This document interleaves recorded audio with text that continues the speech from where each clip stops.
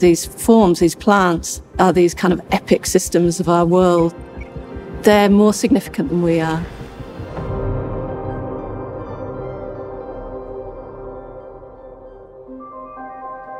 Infinite Herbarium is a machine learning generative artwork that really connects art, science and tech.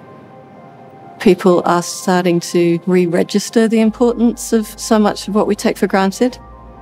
Some of the plants within our collection are rarer than white rhinos, but unless you can untap the encyclopedic information for people, they just see them as green blobs in our landscape.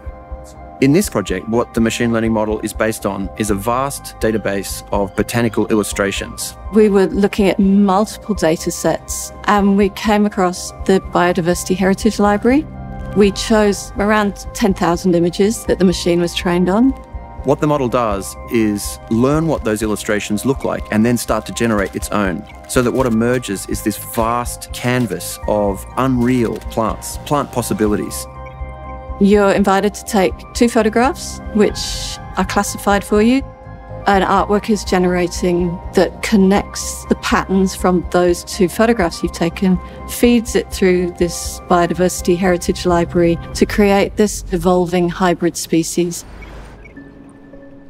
This is a really interesting collaboration because it opens up opportunities for an artist, giving audiences this incredibly interesting and engaging way to learn about plants, the natural world, art and creativity, but through the lens of technology.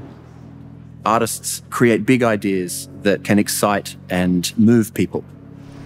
It's about trying to give a voice to this world of our environment, this world of plants. So I'm hoping that something like this can create that kind of connection.